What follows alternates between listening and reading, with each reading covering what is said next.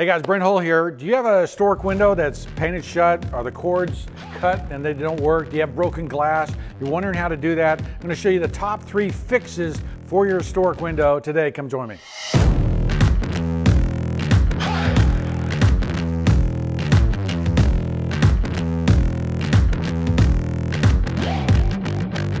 Okay guys, so the first hack I'm going to show you is getting the windows operable again. Now this window, I went to a salvage yard. They have windows like this that have been taken out of houses, and really you've got the 3 things here that are wrong, or the reason windows aren't working. Either the cords have been cut, right? The weights that were in the wall are stuck down there. The glass is broken, or the window won't open, right? So this window won't open. Now, the reason why is because it's been painted and caulked shut. Now the tools that you're going to need to get a window operable again are actually pretty simple and pretty easy. They are a 5-way, okay? This is called a 5-way because it's a painter's tool that has kind of a nail puller, a scraper, a cleaner for your rollers, you know, all the different things that you're going to need, a bottle opener for beer, which of course painters need. And so what I've got to do is I've got to unstick these lines. And so right under here, and on this line, okay, it's been caulked shut. And if I push this 5-way into there, I can feel it getting soft. And so what I'm going to do is come in here and just cut that line. Now, I can also do it with a utility knife, right? And so I can stick my utility knife in there and then just draw down, right? The other thing we can do is just take a hammer and just drive it into that line. And watch what happens when I do this on this side here. When I drive my hammer with the 5-way in there, see how that line breaks up all down the window, right? So now I can actually move my knife like that, and I can see the window moving, so I know I've got it broken loose.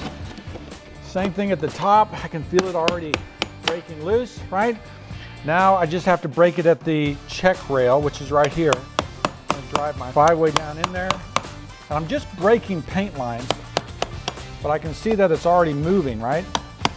Now you have to go to the outside. Now lucky for me, I can just spin this window around and do the same thing on the outside. Now because this isn't weighted, right, there's no weights here, this might fall on me, but again, I'm going to cut this line, okay? I'm going to cut this line, and I'm going to cut that line, right?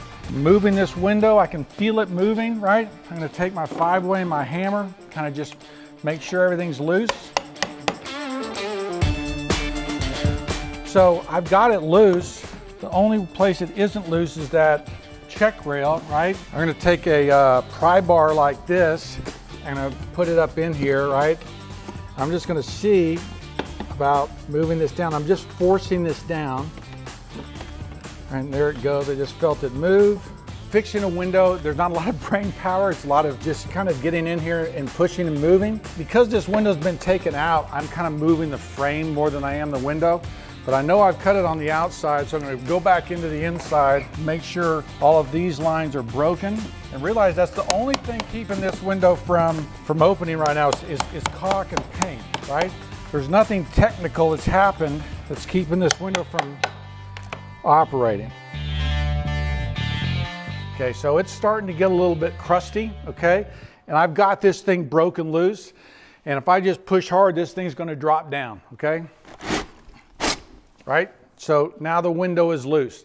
Now, breaking a window loose, basically this is a muscle power project, right? I cut the paint, and then I just start moving this window back and forth. I am breaking apart years, decades sometimes, of paint, residue, caulk, and so it's hard. It gets difficult. But getting your window working again, let's say your weights aren't cut, let's say your glass isn't broken, but the windows are just stuck, break that paint line inside and out, push real hard up and down, and that window will start working again.